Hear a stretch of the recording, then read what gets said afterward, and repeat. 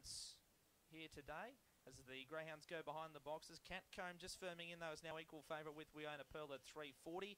Dodgy Ethan is $3.50 with Tab, and then $5 Jiggle Splat, who's out from 4. Second line coming forward. This is the third here at Bundaberg, third of 10.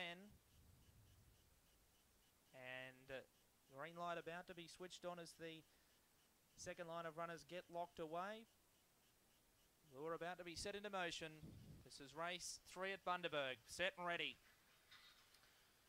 Racing now. Dodgy Ethan got room early, goes forward in the early part with also Jiggle Splatter. Moving up wider on the course, We Own a Pearl, who's in second. They're followed then by Catcomb. Further back then to Star of Cambler from Go the Spool and Catherine's Money. Running off the back, Jiggle Splat in the lead, but went really wide there. Took out Dodgy Ethan, and Catcomb got right through on the inside. Moving up into second, there was Star of Cambler. Wider out then Go the Spools, but around the bend, Catcomb. Catcomb too good. Defeated We Own a Pearl.